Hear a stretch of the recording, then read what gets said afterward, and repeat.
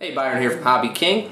Today I'm going to show you our new mini GPS DataLogger system. Very cool product here for measuring your GPS information in your model. Now the mini GPS DataLogger is very simple and easy to use.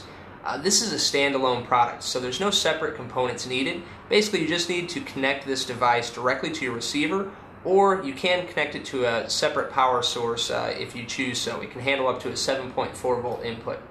Now, as I mentioned, very easy to use. You see on the main screen here, you've just got two options. You've got View Data and Search GPS. Now, initially, when you install this in your model and you're about to start your flight, you would go to the Search GPS option and you would allow it to look for the satellites. And once it finds the satellites, it will make the connection and confirm that it is connected and knows its current position. Now, because we're in a concrete building here, we cannot receive the GPS signal, so I'm going to take you into the View Data option to show you the different parameters that you have for your GPS logging info.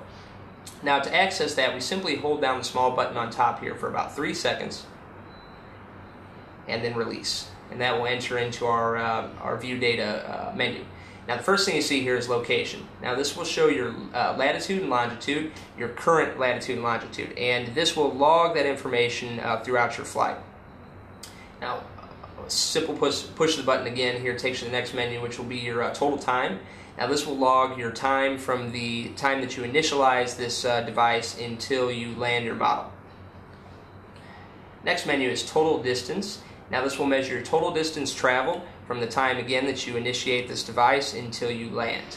And this is selectable from miles to kilometers as well.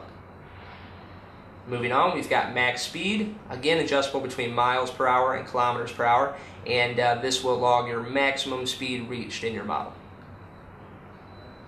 Now you've got average speed, and this works also with the miles or kilometers per hour and will log your average speed throughout your flight. And it should be mentioned these are ground speed measurements because this is GPS, so it's not going to be airspeed, it's going to actually be ground speed measurements. Now your maximum height as well, you'll be able to see the maximum height reached, which it is initialized based on your initial position on the ground. So this will measure from when you activate the device on the ground, it'll measure your maximum height reached from that point. And then we're back to our location again. So that shows you the different parameters here on the device. Very easy to use, guys, very easy to install, and also very compact, as you can see. It doesn't take up a lot of space in your model. So great new product, guys. Check it out. It's going to be on the new items page very soon. Be sure to subscribe to our YouTube channel as well. Thanks.